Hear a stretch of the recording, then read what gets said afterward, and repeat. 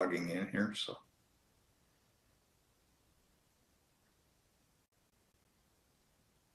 All right, we'll start. Welcome everyone to this webinar on customs verifications and audits. The catchy sideline, what you're going to do when they come for you. I thought we could play some Bad Boys music, but I spared you the experience.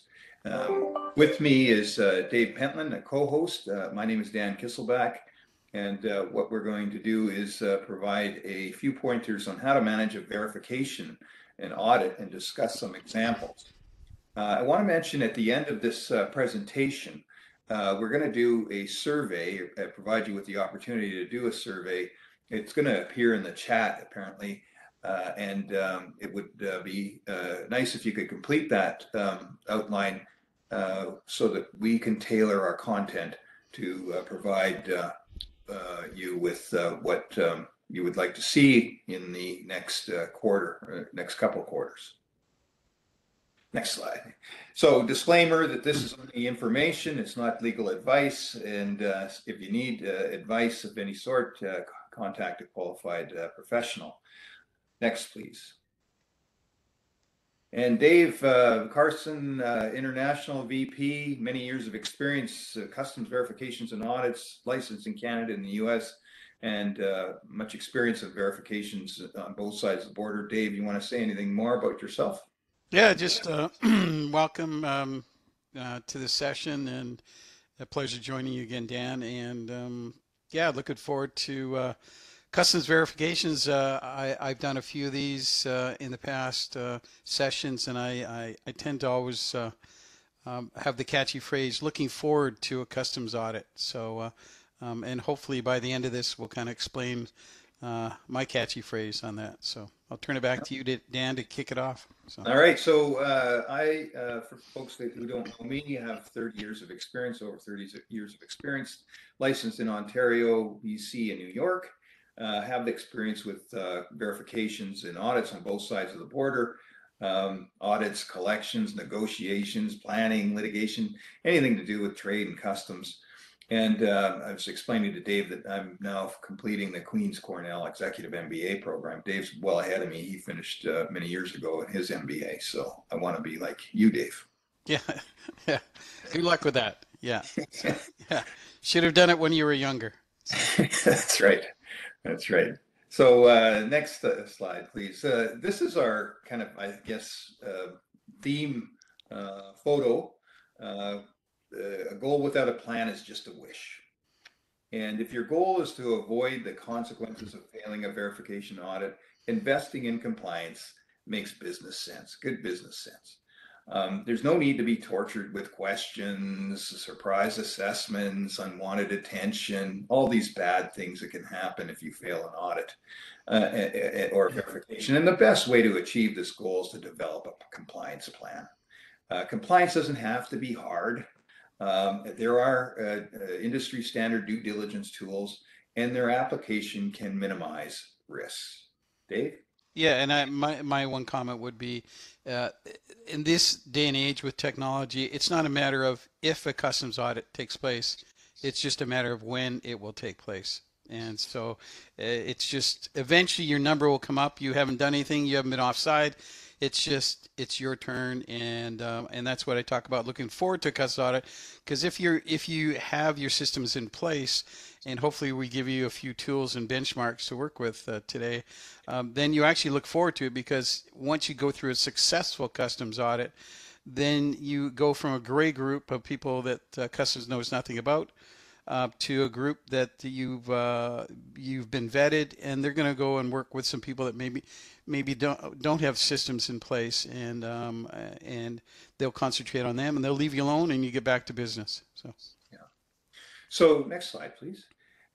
There's various types, and we've just mentioned a few here: single program, multi-program, transaction line review, duties relief, controlled goods, marking and labeling.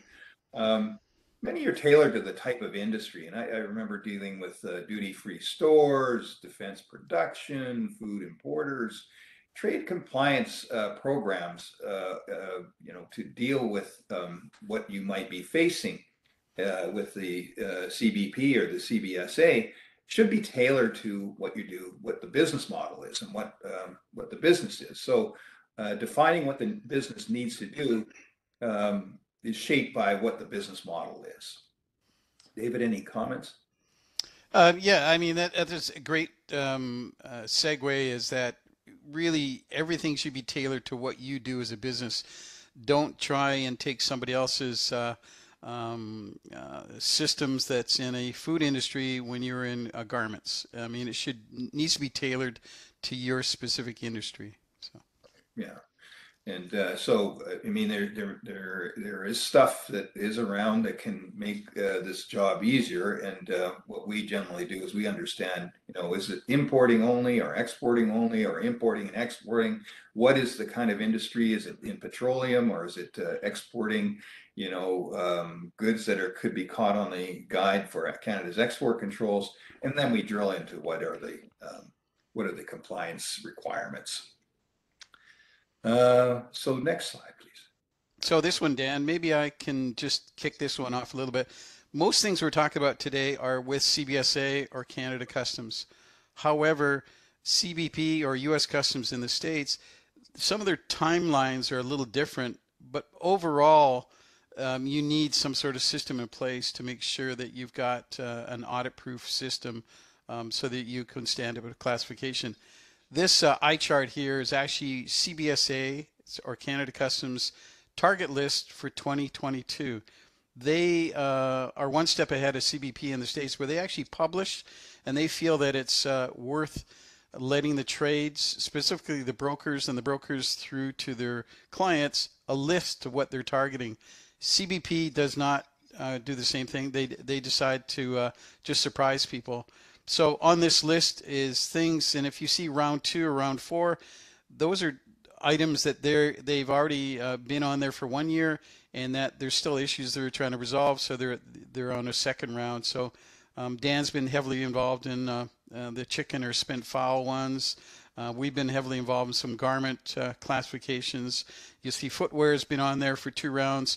Apparel industry, this is their 4th year in a row that they're still on there. And the big one that you should look at is that origin right now, even though that we're in the 4th year of the new NAFTA or the USMCA, there's no pending origin reviews right now that are being taken place by CBSA.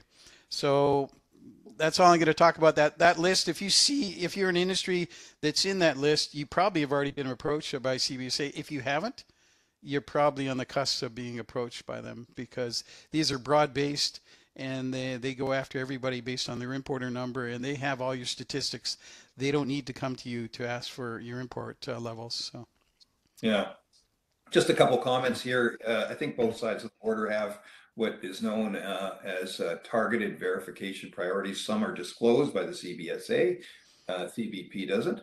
It's determined on a risk basis, risk analysis, and new targets are added throughout the year. Priorities may be carried over from the previous year, and there may be additionally just random verifications designed to promote voluntary compliance. So you've got a system that targets certain areas, and then there's a kind of a random number generator or whatever they do to target people. Next, please. So again, I guess David, the theme is preparation. Single program verifications, in my experience at least, generally last a year. It expands a calendar year. There's several policy statements. For example, there's one that deals with general origin procedures. There's a tariff or trade compliance verification manual that can tell folks or advisors, what's the playbook from the CBSA standpoint, what the trade compliance verification officer should be doing.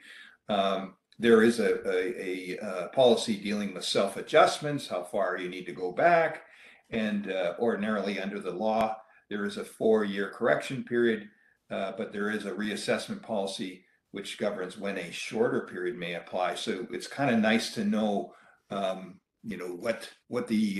what your rights are if you are in the crosshairs of a verification audit, and the policy can give some guidance. David?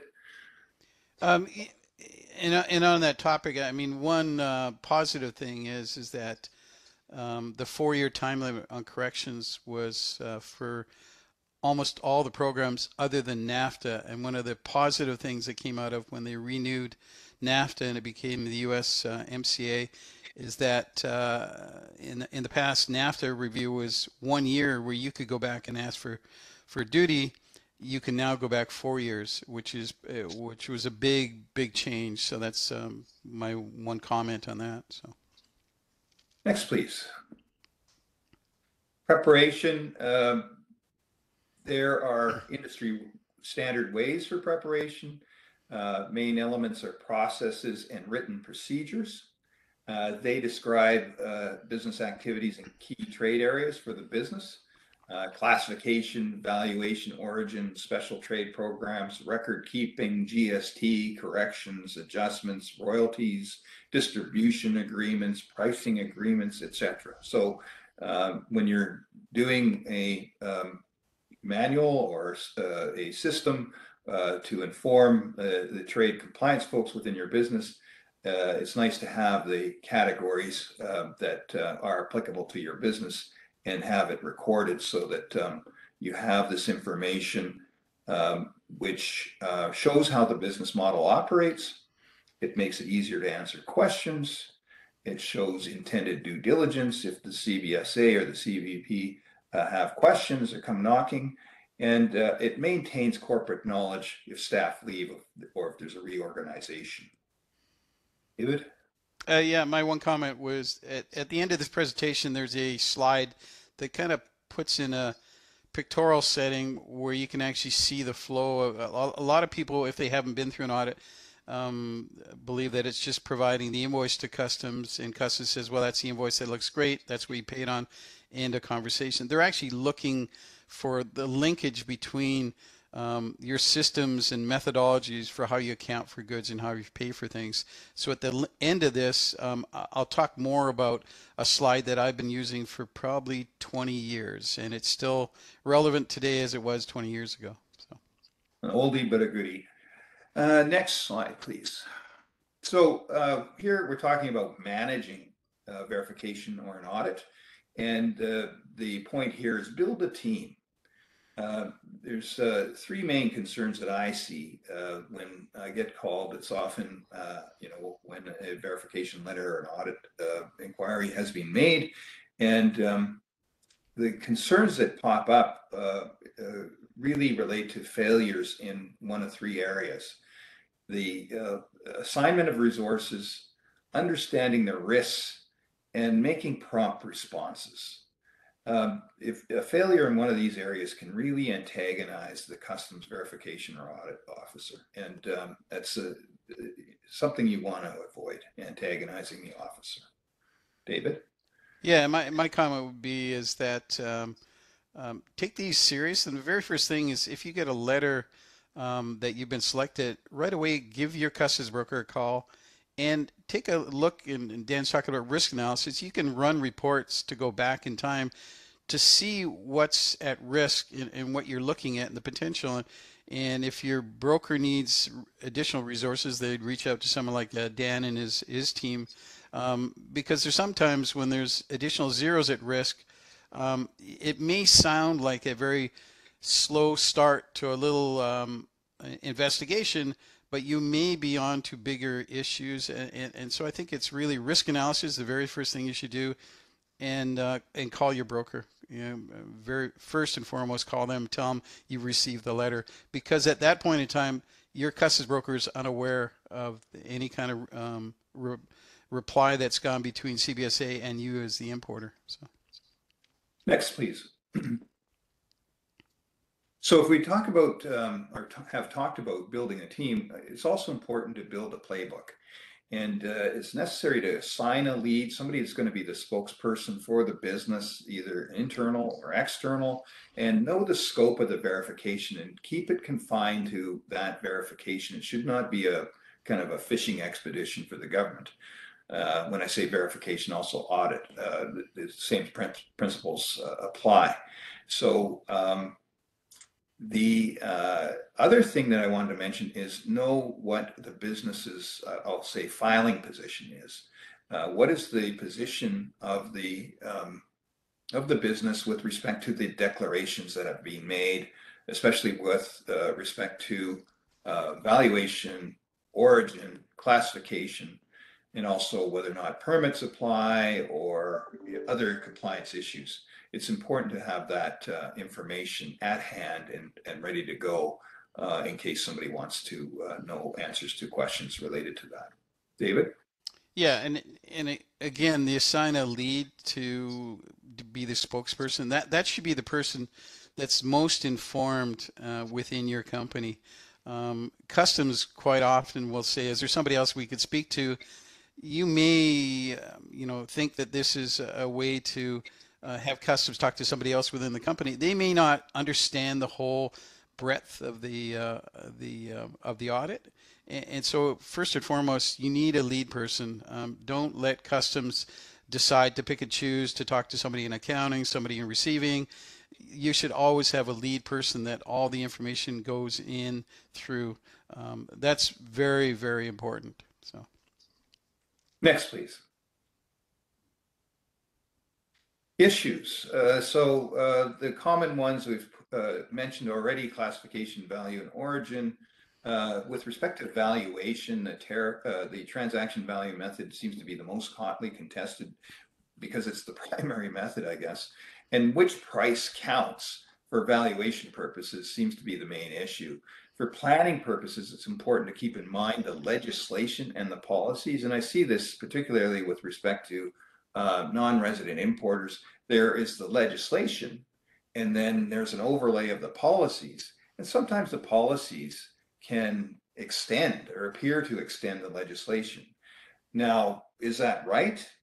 Some would argue, the policies should not be considered legislation. They're only guidance to the officers and so forth. And my answer to that is you can be right or you can be happy. And if you want to be happy, you should try to comply with both the legislation and the policy. David? Yeah, I mean that's pretty well said. It's a complex area, and yeah, I would just say on anytime valuation is involved, you need assistance. So Next slide, please. So basic stuff: transaction value, method, elements. There has to be a sale for export to a purchaser in Canada and a price paid or payable. And these are things that are defined terms. And there's frequent debates about such things as whether or not there's a purchaser in Canada. You can be a purchaser in Canada if you fit within certain regulations. But you've got to make sure that you've done the homework to make sure, especially if you're not a resident, to ensure that you fit within the box. And a slip up can be very costly. So there's frequent debates about these things, primarily, I think, because there's money to be had on the part of the government if they can count the customer price in Canada rather than the lower supply cost and price outside of Canada. David?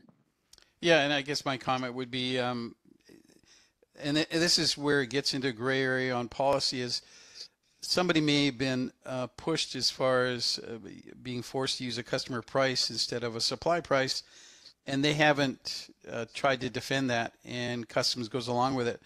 That kind of sets the tone, and that's when we get into issues where we have clients that want to defend their supply price, and legally they're allowed to, and quite often we bring Dan and his team in because there's a number of zeros at work, and often they're successful, but there's nothing that prevents CBSA from further going after other companies that won't defend that position.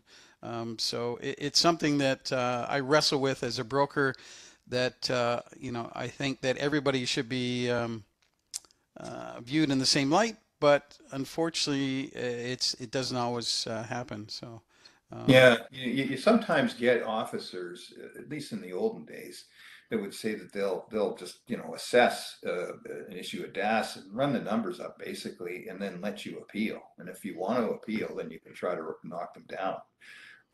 So I don't know how prevalent that attitude is nowadays, but that used to be what I was told. So on to the next one.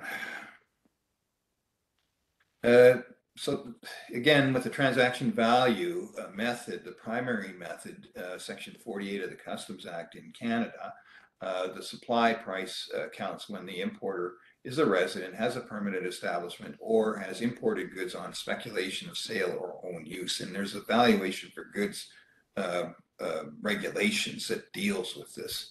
And here we have an example. An importer imports goods on the basis of expressions of interest, has title, insures goods against the risk of loss, books them as inventory, and warehouses them in Canada. So it may be a US company that imports, makes the goods available for inspection and delivers them from the warehouse to the customers in Canada. And it takes the position that the goods are imported on speculation of sale, their inventory, and they should be valued on the basis of the supply costs. This is a very typical situation that we've seen time over time. And sometimes the CBSA officer, the verification officer, takes issue with it, and then we have to kind of go through the education process. David? I think that's pretty straightforward. And you and I have dealt with that so many times. So. Next slide, please. Again, basic principles, the price paid or payable includes all payments made directly and indirectly in respect of goods. And there's a definition provision within the legislation. And there's certain adjustments that have to be made. You start off with the invoice price, and then you have to include or deduct out certain elements in order to come up with the customs price. And it's kind of nice to have that done before your verification or audit occurs, rather than be scrambling later on to figure out if you've done it right. In an ideal situation, you wouldn't have to do that. But I do see that quite frequently where people kind of go backwards and they re-engineer what they've done. And sometimes they've overpaid, right? And we were able to get a refund. And sometimes they've underpaid, and that's a more problematic issue. So here again, an apparel company, kind of a typical example, what we see, the importer's general ledger shows that the importer's paid royalties. The royalties are paid under an unwritten royalty agreement. I remember at the time there was a policy that if there's an unwritten royalty agreement, you had to have a written royalty agreement, otherwise they would include it in the value for duty. So the officer proposes to include them in the value for duty. The importer provides an affidavit on the advice of counsel that the royalties were not paid in respect of goods. If they're not paid in respect of the goods, they shouldn't be included in the valuation. And ultimately, the verification officer agrees that the royalty should not be included. So that's a kind of a typical scenario with respect to adjustments that we've seen. David? Yeah, I would say anything that's to do with adjustments or deductions, anything like that, have it in writing. Customs is always skeptical that you intended to have it in writing. It's just you didn't have it in writing. So it's a great point that unwritten royalty agreements really don't work. And the same with commissions. You need to have them documented. If you need assistance, just reach out and ask people for help on those. But yeah, a lot of people think it's just a matter of they'll get to put the documents together once the audit takes place, but it's much easier if you've got them ahead of time. You can have a contract in writing, orally, or by conduct, but the CBSA and the other officers, CBP, like to have things in writing for purposes of proof, right? Definitely.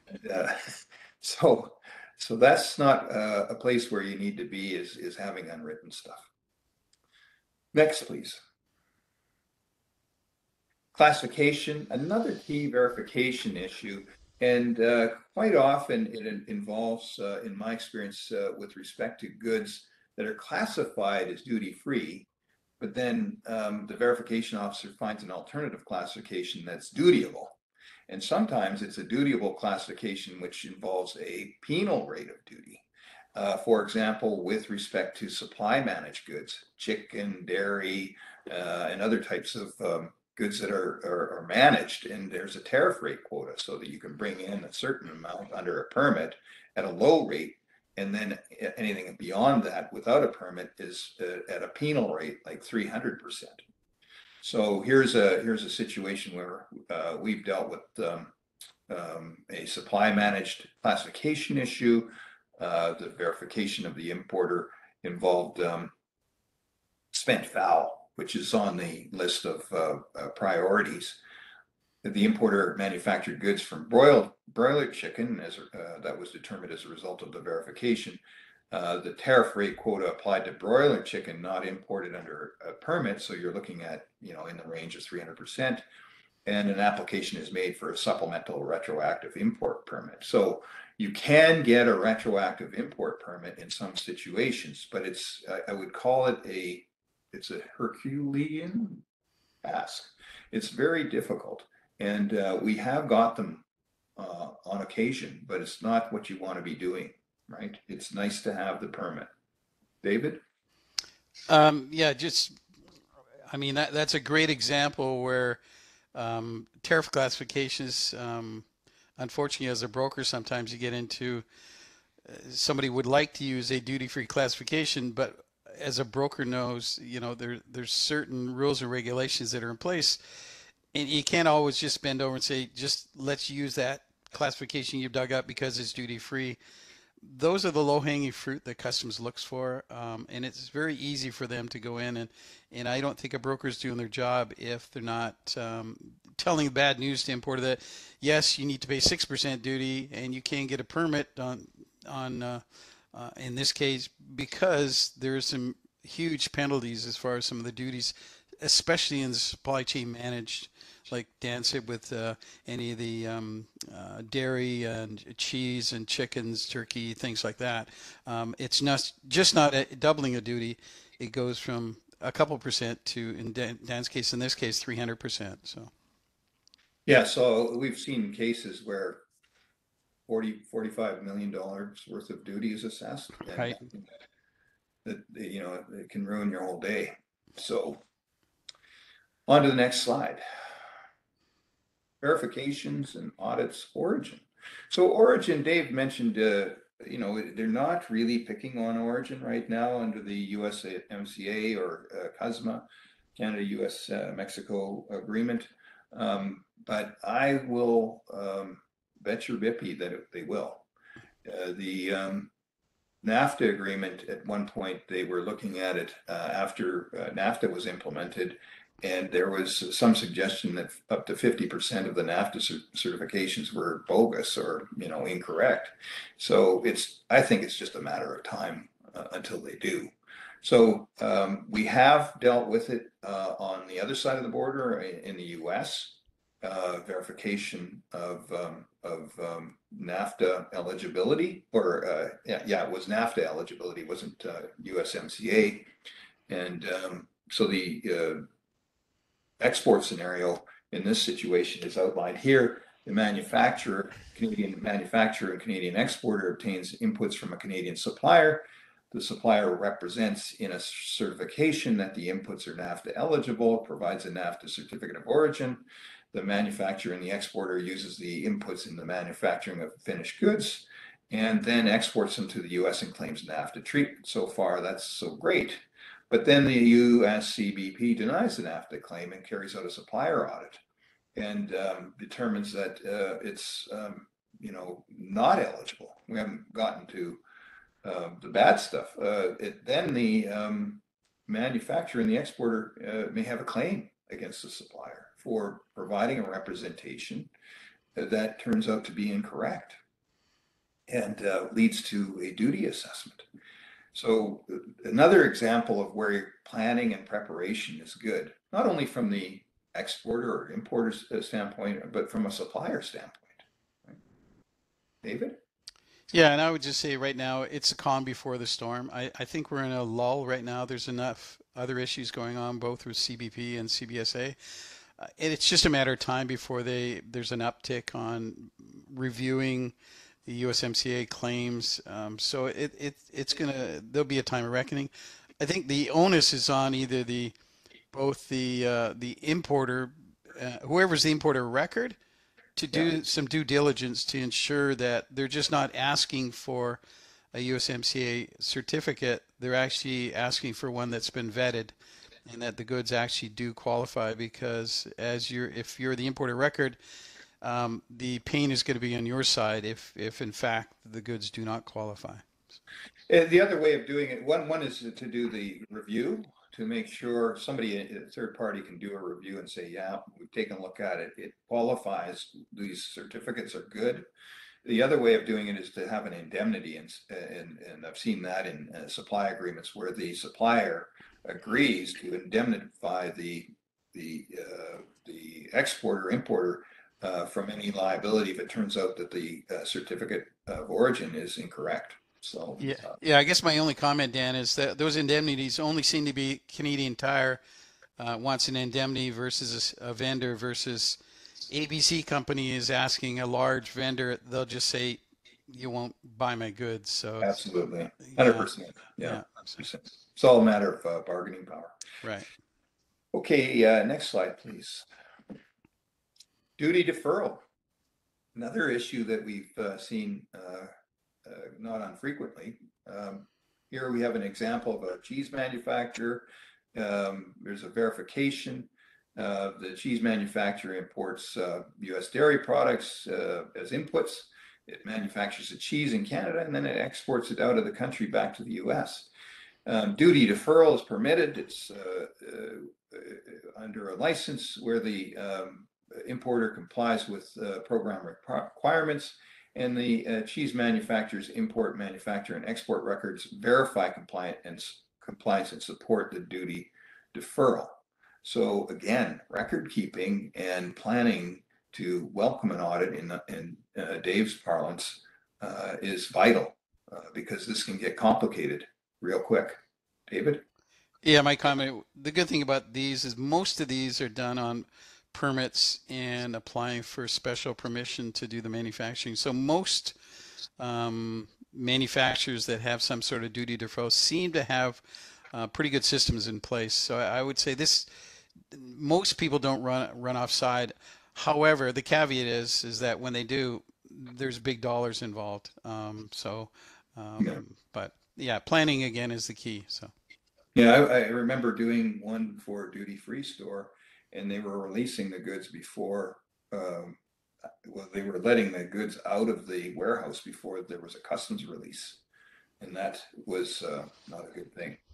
So sometimes there's a disconnect between the compliance requirements and what is actually happening operationally. On to the next slide, please. Verification audits. What's the consequences of failing an audit?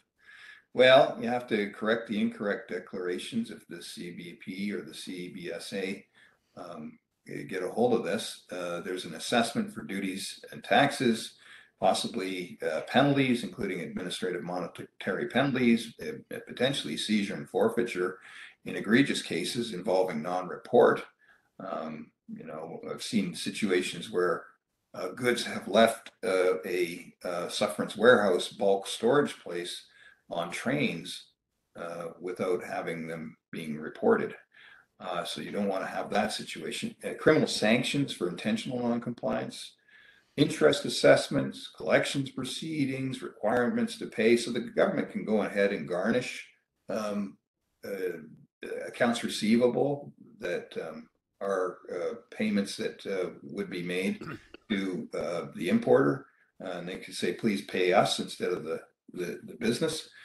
Increased border security, so you're going to have hiccups at the border. And in the United States, they reserve the right to prevent someone from importing into Canada, into the United States afterwards, after there's a non-compliance issue, so an embargo. It is important to remember that many of these types of decisions can be appealed if they're done so in a timely way. David? Yeah, my comment would be, what I tell owners or presidents or VPs of companies when they say, I've got a compliance person here, but they want to spend all this money and time and effort to make sure things are on site. Is it really worth it? And my comment to them is always, Canada Customs and U.S. Customs, these are monopolies. If you fall on the wrong side of either one of them, there's no other way for you to get your goods within those countries, and you become a target. So if it's important for you to have seamless crossing of your goods into Canada or the United States, then yes, it's important to make sure that you're compliant and you spend some money internally and make sure everything's on side. So yes, because sometimes, unfortunately, the people that are tasked with running the senior levels of businesses are usually looking at risk analysis and if what if happens scenarios and unfortunately when you're dealing with these monopolies you can't go anywhere else. So it is definitely worth spending the time, resources, and money to make sure you have a compliance program in place. One thing I didn't mention here, and I thought I might, is I've seen also reorganizations or acquisitions. And when a acquirer goes and it says to the target, hey, we want to buy your business, they'll do their due diligence and they'll want to know where there's risk. And one of the areas is taxes and customs and compliance and all that sort of stuff. So if you want to be able to sell your business, it's kind of nice to be able to say, we've got a compliance program, we've had it for a while, and we are as far as we know, a good compliant firm. So there's an additional business reason to have that in place. Next slide, please. Risk minimization. One of the tools in the tool chest is self-reviews, assessing risk and doing spot duty recovery opportunities when you can find duty.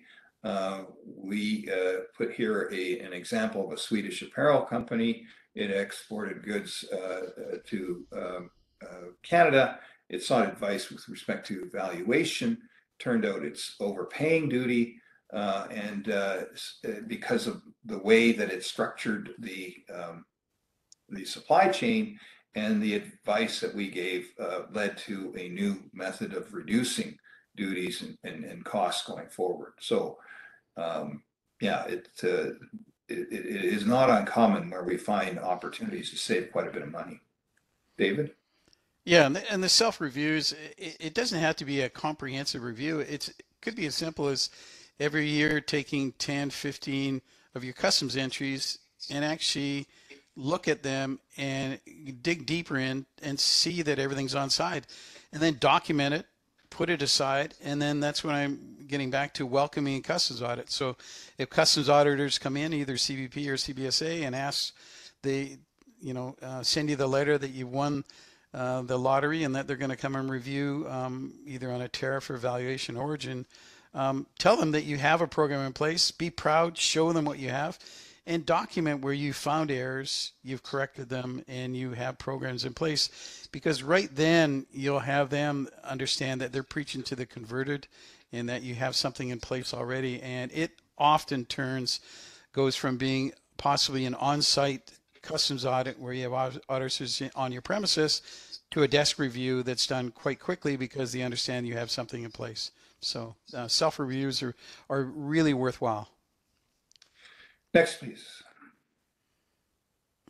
Uh, Oil and gas company, another example where we were approached by a company that imports and exports petroleum products into Canada and the US. It's a high volume business, a lot of numbers behind it. Issues respecting how the petroleum product inputs should be classified and whether finished goods should be NAFTA eligible. The advice that we provided confirmed the classification and the NAFTA eligibility. So it's a bit of a, safety and risk minimization approach targeted to particular complex classification issues where a mistake could lead to unwanted attention and unwanted assessments. Yeah, I have no comments at all. That's one you were involved with, Dan. So yeah. Next, please. So the playbook. It's nice to have a playbook if you're getting into this game. And I have listed out a few elements here. Minimize risk through planning, reviews, rulings, opinions. And there's other means of approaching the government on an informal basis. Good records are essential. Procedures, calculations, methods, and so forth. Set the tone for the trade compliance folks within the business. It also provides continuity, corporate knowledge going forward when and if the officers come and knocking. Timely responses are vital. Even if you're going to be late, keep the officers updated. You know, we're running a little bit behind. We need a little bit more time, or whatever it is. But keep the communication lines open.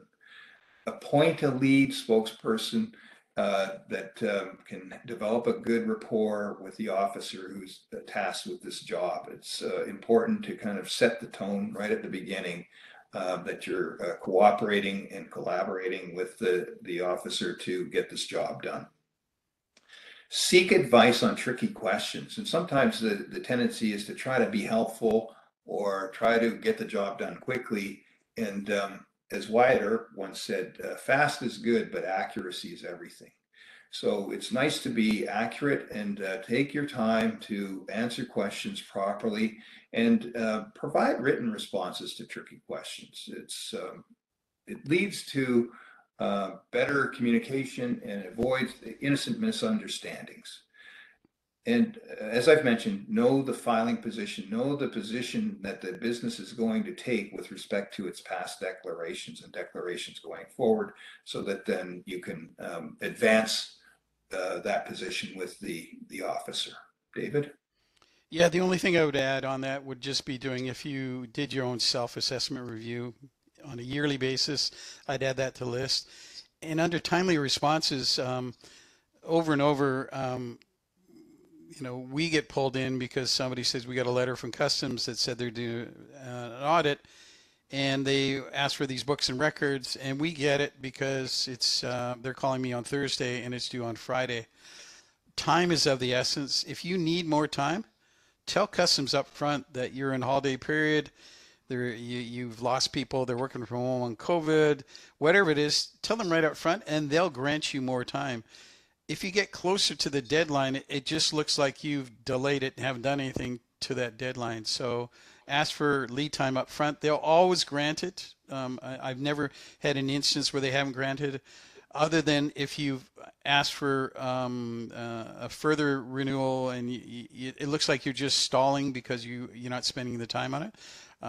But most times, just ask for lead time and ask for advice quickly. Don't wait to the last minute. So. All right, next, please. So this one I kind of want to walk through because the origins of this go back to a golfing buddy of mine who was in charge of customs for British Columbia and at that time the Yukon Territories. And he was tasked with, and I'm going to tell a few things that maybe aren't politically correct from CBSA's playbook, but he said that CBSA is a unionized organization, and quite often they have people apply to become auditors who don't have a lot of financial backgrounds, and because of seniority, they have to take them in and train them as auditors. So he went to his training crew and said, I need a graphic to show our auditors what they need to go and look for when they're in an audit. And this graph was developed from this scenario, and I still believe they use it today. So he gave it to me. I've been using it. It's been embarrassed a few times where I've sat in meetings with Fortune 500 companies who are really proud to show customs this graph, that this is what they're doing, and the auditors are kind of looking at it because it's from their training playbook, and they're kind of wondering how they ever got it. However, it does show that in the auditor's mind, everything starts with a purchase order.